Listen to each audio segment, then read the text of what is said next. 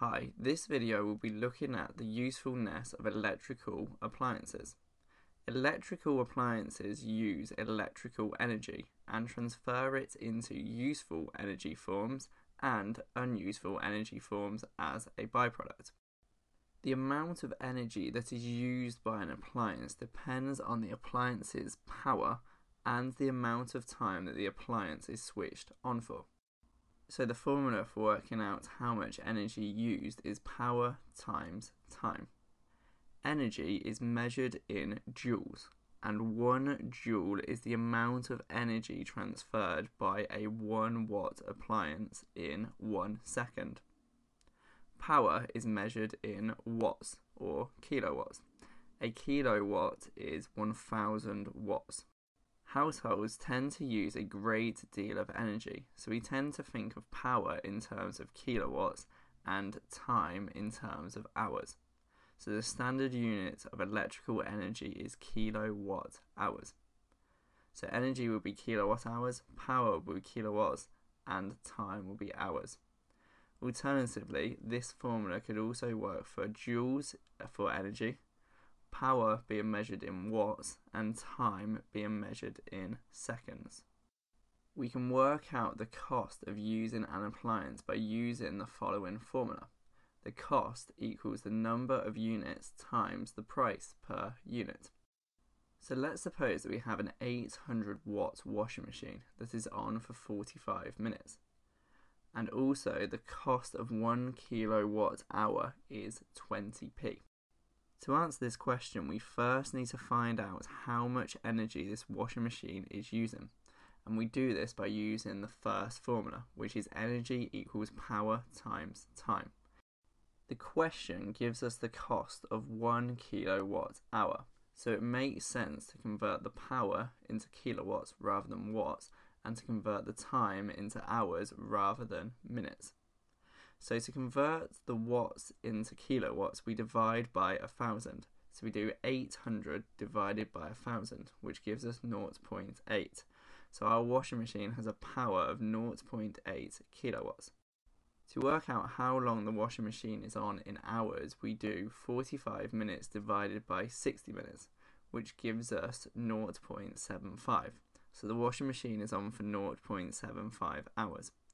Therefore, we do 0.8 kilowatts times by 0.75 hours, which gives us 0.6 kilowatt hours. To work out how much this costs us, we multiply the amount of energy used, which is 0.6 kilowatts, by the price of a kilowatt, which is 20p. So we do 0.6 kilowatt hours times 20p, which gives us 12p.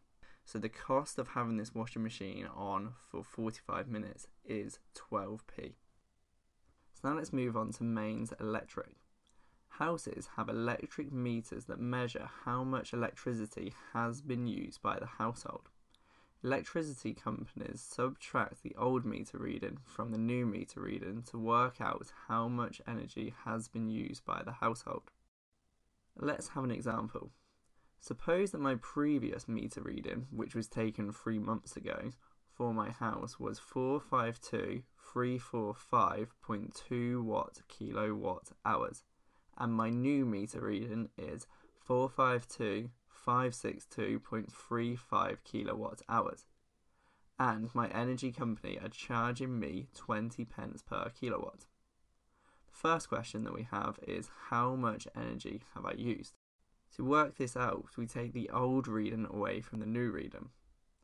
By doing this, it gives us a value of 217.14 kilowatt hours. We can now answer the next question, which is question 2, and this asks, how much will this cost me? To work this out, we do the amount of units used times by the unit price. So we do 217.4 times by 20p. This works out to be £43.43. The final question asks, how much would my yearly bill be? In order to answer this question, we're going to assume that my consumption throughout a whole year will continue at the same rate as it has done through those 3 months. This means that I would use 868.56 kilowatt hours of electric. We've worked this out because in 3 months, which is a quarter of a year, I use 217.14 kilowatt hours. Because 3 months is a quarter of a year, we have to times this figure by 4. And this gives us a value of 868.56 kilowatt hours of electric. We can work out the cost of this electric in 2 ways. One way would be to times the 868.56 units of electric by the price per unit of electric, which is 20 pence.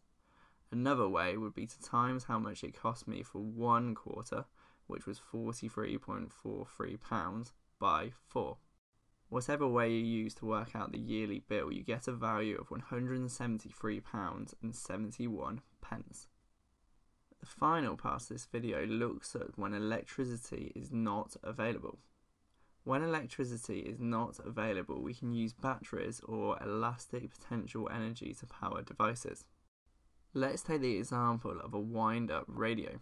A user winds up the radio and then the elastic potential energy slowly releases, and this powers the radio. A lot of developing nations do not have access to reliable electricity, and this has a great effect on the standard of living in these areas.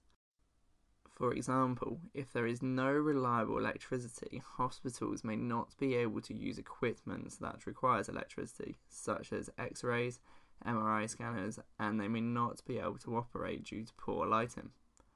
Also, we use electricity to keep our food fresh and safe, and if there is unreliable electricity, there is a greater chance of the food going off and becoming inedible. Furthermore, a lack of electricity can affect communications. For more videos, content, quizzes and past papers, go on to www.elevise.co.uk.